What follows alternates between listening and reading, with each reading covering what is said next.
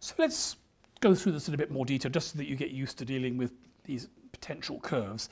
Let's imagine we launched the spacecraft with enough rocket fuel to have it this much energy.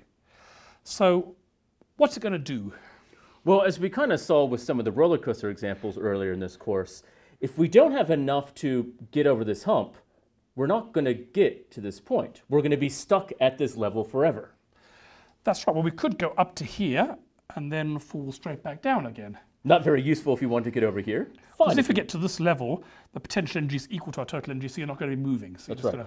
It's like throwing a ball up. That's be the top of its arc, and then it would come back down again. You could go to a lower level, because then you've got, say, this much potential energy and still a little bit of kinetic energy. And so you could use that to go sideways and stay in an orbit. That's right. So once you get up here, we still need energy to put us in orbit, as we talked about. Again, it doesn't come from nowhere. So you can't use all of your energy going up, otherwise you just come back down. And in fact, for a low Earth orbit, the amount of energy, kinetic energy you need to stay in orbit is many times more than the potential energy. So that's actually low. You need an energy like that to stay in orbit down here, because you need so much sideways velocity to keep yourself there. So that's great if you want to stay around the Earth, but what if you want to get to the moon? Yeah, I mean, basically, this is a permitted region. In principle, you get to the moon again if someone did a quantum wormhole or tunnel or something like that. But you have to get over that energy lip.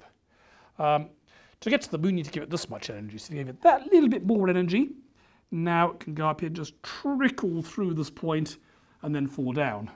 Now, this is the interesting point. So if this is our total potential energy, now we only need this much to get off the moon's surface. What about coming back? Yes, so for getting from the moon to the Earth, you only need that much energy, so much less, which is why our moon launch is much less dramatic.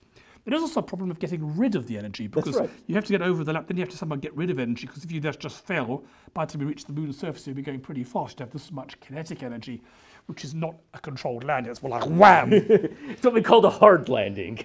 So you're actually going to need to have some fuel for retro rockets. Going the other way around, it's much worse, because you need to slow down an awful lot to land gently on the surface of the Earth rather than plow in like a shooting star. Now, luckily, at least on the Earth, we have other things that we can use to change from this potential energy, as you said. There actually is air and there is friction to help us slow us down, which we didn't have on the moon. Yes, so in fact, it's very difficult to land on the Earth because you've got to get rid of a lot of energy. This is an enormous amount. And so you have to have re-entry plans and not skip off the atmosphere and all the special heat-resistant tiles, whatever it is, to slow yourself down. So that's exactly why we see those flames shooting off these capsules, because there's so much energy being converted to other forms. Whereas for the moon, there's much less energy, but you can't use the atmosphere, so you actually have to carry fuel to do that. If you give it this much energy, now it can go anywhere. So once we get to this point, we can choose to go to the moon if we want, but we can go further off into space, let's say. But could we just keep cruising? We could. However, so this is the Earth-Moon system to scale. And so if you give this much energy, you can escape anywhere.